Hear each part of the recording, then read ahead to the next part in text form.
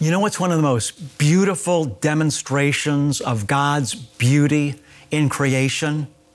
The rainbow. It is so gorgeous. It's just every time we see a rainbow, we just like, wow, that's so cool.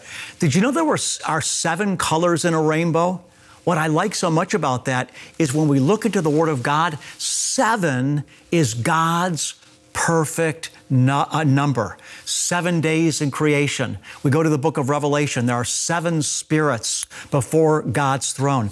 We look at the Word of God. 7 is a holy, holy number, which tells us that not only is the rainbow beautiful, but of course the rainbow is divine. We know that. We know that when the Lord destroyed the world with the flood and rescued Noah and his family, that after the flood subsided, the Lord put a rainbow in the sky as a sign of the everlasting covenant, never to destroy the earth again with the flood. It's a sign, the rainbow is a sign of mercy. It's a sign of the covenant of God's mercy. So every time you see a rainbow in the sky, remember that's a sign of God's love and mercy for you.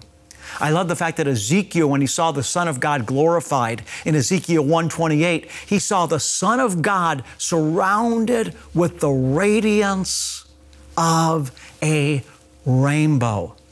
And the biggest whammy of all with the power of the rainbow is that when the Apostle John was on the island of Patmos because of his faith, he had a vision there.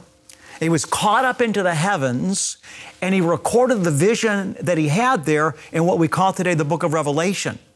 And in the 4th chapter, in the 3rd verse of the book of Revelation, John says that in this heavenly vision, he saw the Lord seated on his throne, and John describes that his throne was surrounded by, get this, a rainbow. The rainbow has broken into the earth, my beloved friend, as a sign and a symbol and a manifestation of God's glory, beauty, and love for humanity.